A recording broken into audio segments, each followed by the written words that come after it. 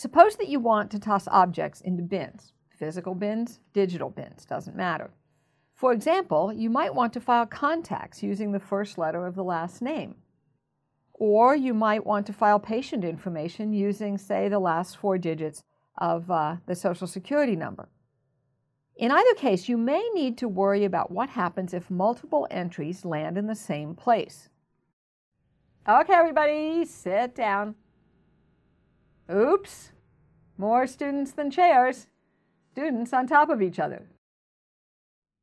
We've just seen an example of the pigeonhole principle. There are k chairs, in this case 4. There are n students, in this case 6, and n is greater than k. So some chairs have to contain multiple students, just like the holes in this picture must contain multiple pigeons once the 10th one arrives, since there are only 9 holes. So far, the pigeonhole principle seems obvious. It turns out, however, that it can be useful in some less obvious ways. But in order to see that, we'll first formalize it. To do that, we need to rely on the notion of a one-to-one function. A function from A to B is one-to-one if and only if no 2 distinct elements of A map to the same element of B. So, for example, in the case of tired students looking for chairs, A is the students and B is the chairs. In any one-to-one mapping between students and chairs, it would not be possible for 2 distinct students to map to the same chair. So, in this picture, the mapping from students to chairs isn't one-to-one. We can now state the pigeonhole principle formally, and we can do it in 2 different ways. First way. If the number of elements in A is greater than the number of elements in B, then there exists no one-to-one function from A to B. In other words, it must be the case that at least 2 distinct elements of A do map to the same element of B.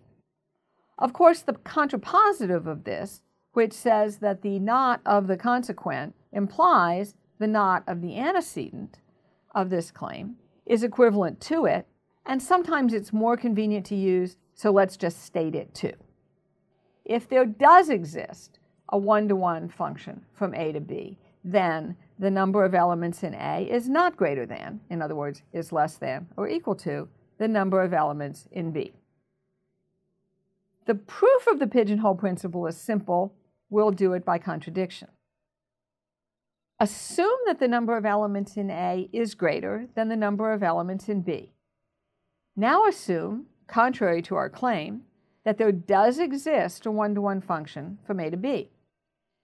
Since that function maps each distinct element of A to a distinct element of B, there must be no more elements in A than there are in B.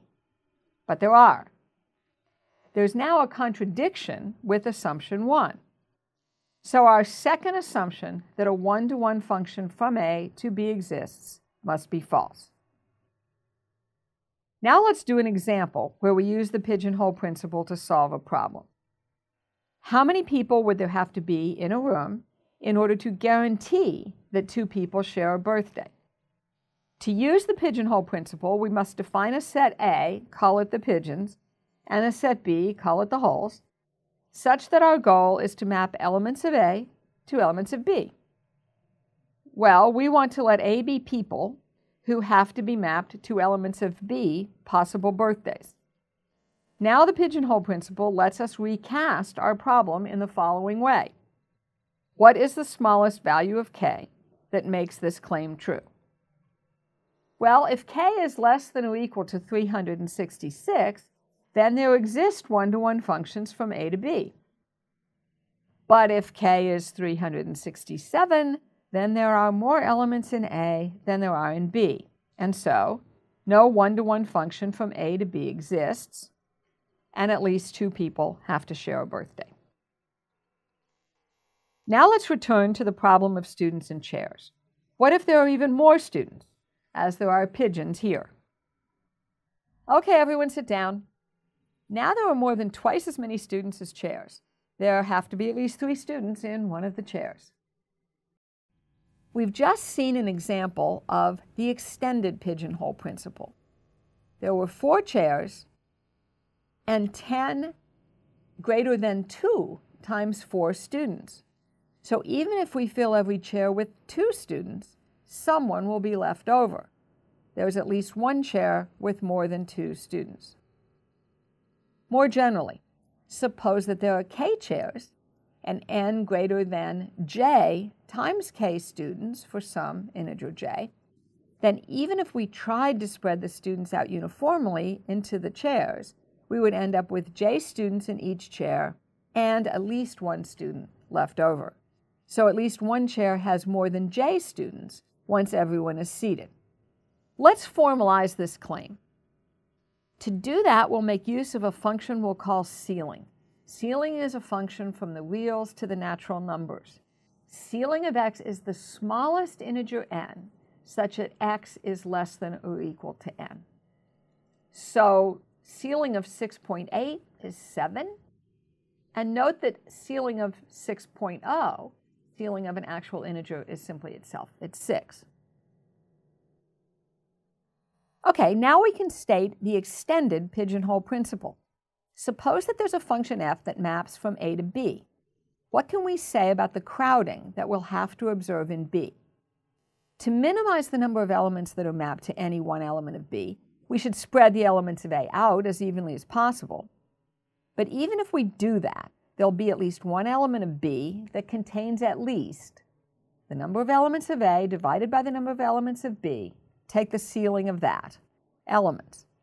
To see why this has to be, observe that the number of elements of A divided by the number of elements of B is the average number of students per chair.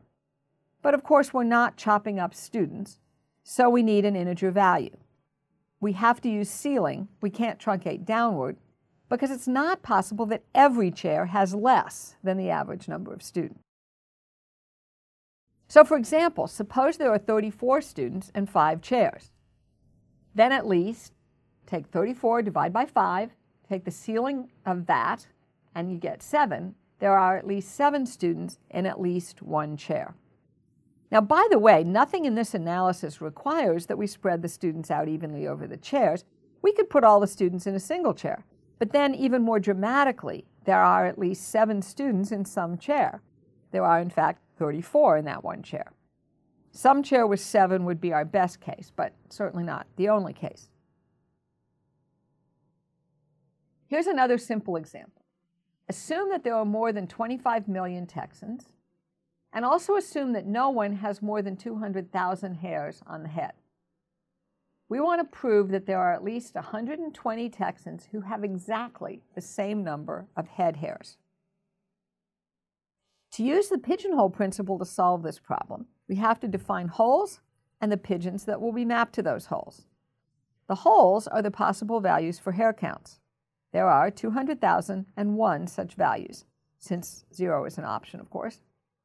Every Texan must get mapped to exactly one of those values. Now we can make a claim about a minimum number of Texans who must share hair counts. We divide 25 million by 200,001. We get 124.99. And we take the ceiling of that, we get 125. So by the extended pigeonhole principle, we know that at least 125 Texans share a hair count. Thus, we've proved our weaker claim that at least 120 of them do. One important application of the extended pigeonhole principle is to the design of what are called hash functions. Let's go back to our opening problem, dropping names into 26-letter slots, or dropping patient records into 10,000 files. Well, here's another very common problem. Suppose that we want to build a compiler or an interpreter for some programming language.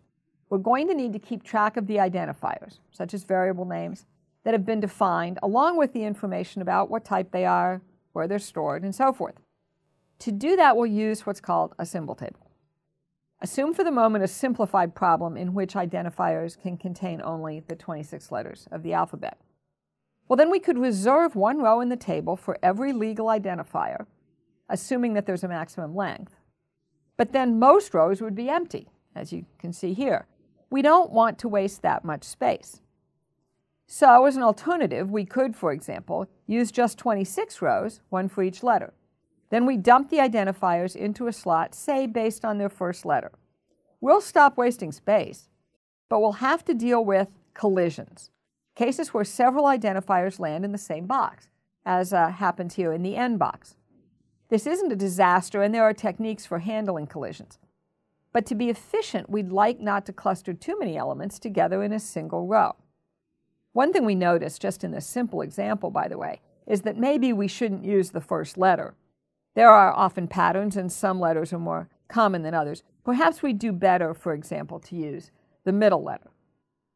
But even if we come up with the cleverest of possible hash functions, the algorithms that map from identifiers to boxes, collisions may still occur. So the question we might want to ask is, how often?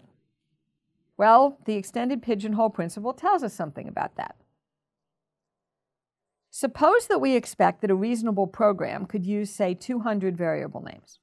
And let's allow for the 10 digits as well as the 26 letters, so we'll use 36 boxes. Then we have that some box must contain how many variables? Well, we take 200, divide by 36, we get 5.555. We take the ceiling of that, and we get 6. So we know we'll have at least 6 names in some box. If that's too many, then we need more boxes, and we could, for example, use, say, 36 squared boxes and assign names to boxes using, say, the middle 2 characters. We can summarize by saying that the 2 pigeonhole principles are examples of counting arguments. They help us understand what's happening when we need to map elements from one set to another set.